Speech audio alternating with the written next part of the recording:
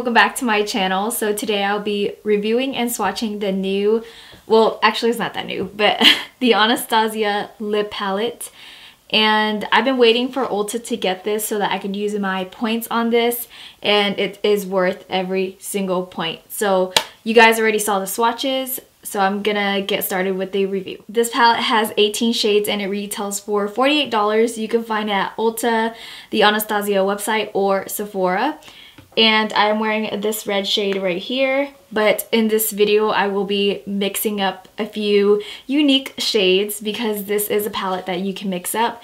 It comes with a little palette I'm gonna show you guys in a minute, and this brush. It has a spatula on one end and then the brush on the other. I really like this brush because you can use the tip to line your lips. It works as a lip liner. Okay, so I'm gonna talk about the formula. I really like the formula. It lasts all day. The only downside is that the inner corners start going away because that's where you produce like saliva and stuff. So that's the only downside to the lip palette for me, is that it wears off on the inner corners. But other than that, I wore it for the whole day and it didn't fade. When I ate oily and like greasy foods, it didn't come off as well. But wiping it off with like a cloth with micellar water comes right off. So it's not hard to take off and it lasts all day for me. And it's very like, I want to say it's in between a matte and a satin. I don't really know how to describe it, but it feels super comfortable on the lips. It feels like my lips. I really like this formula. It's not even drying whatsoever. It doesn't go in my fine lines. The formula is pretty much spot on for me. I don't see anything wrong with it besides the fact that you probably have to bring this everywhere if you want to reapply it. Or you could bring it in like a small little container. But other than that, I see no cons with this lip palette. It's amazing and worth $48. So I'm super impressed with this. I can't say enough. I highly recommend it.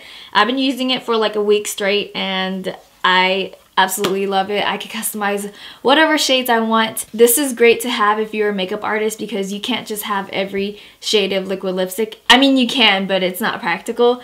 So this is great. So yeah, I'm so in love with this palette. I highly recommend it. So now I'm just gonna test out a few shades. Today I'm gonna be making a green, blue, and a nude with you guys. So let's just get started. So the first shade I'm gonna mix up is a green. This shade is basically inspired by, I think it's called Dirty Money from Jeffree Star Cosmetics. It's just like a really nice olive shade. So I'm gonna take the white shade, the yellow, and the blue. This is a cool palette because it will help you with your color theory if you're like doing anything with color. So I'm taking blue and a little bit of yellow. And you always want to wipe off each shade because you don't want to mix the shades. The only tricky part with this is that I don't know how much to pick up. You kind of have to be careful because you don't want to waste your product. Okay, that looks messy, but now I'm going to mix everything and hopefully it's the shade that I'm aiming for. Okay, so this is the green I came up with. Let's put it on the lips. And this palette is super pigmented, and whatever shade you mix up, it goes on the lips really well. And like I said, I like the tip of this to line my lips and then the sides to fill it in. It's a great brush.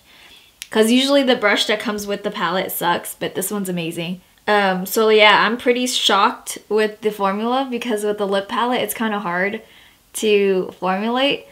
The lighter colors are a little bit streaky, but the darker ones are very pigmented. It was just the white that was super streaky if you're planning on wearing that alone. So this is a shade that I just came up with. Obviously, I didn't have enough. I'm still getting used to how much product I should pick up, but I'm gonna get the hang of it. This is such a cute green. It's kind of far off from Jeffree Star's, but hey, practice makes perfect. So I'm gonna try to make a blue now. So for this blue, I'm gonna pick up the blue shade, white, and I don't know.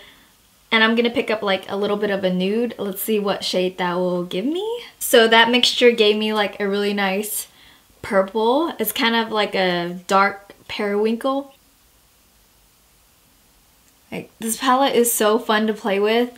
If my lips weren't hurting right now, I would try on so many different shades. Okay, so this is more indigo than periwinkle. This lip palette is super blendable and very buildable. You can make it as light as you want or as dark as you want, and these shades are very pigmented. You literally don't need a lot, so that's why I'm super impressed with this palette. Okay, so let's move on to a more wearable lipstick. I'm gonna create a nude shade. So I'm gonna pick up 111 and the white shade, primary 1. Okay, so I used a little corner because it's easier to just scrape it off on the sides. And this is the shade I came up with. Hopefully it's cute. I'm pretty sure I like it. I like any nude. Okay, so this is the pink nude shade. I think this is so cute. Oh my goodness, it's like a muted mauvey pink. So I really like this shade. It just sucks because if you want the exact shade, you have to remember how much of each shade you put in. But yeah, this is a great nude. I love this. So that was it for this swatch and review of the Anastasia lip palette. I really hope you guys liked this video and that it helped you out if you're wanting to get it. So if you have any other questions, let me know. And thank you guys so much for watching, and I'll see you in my next one.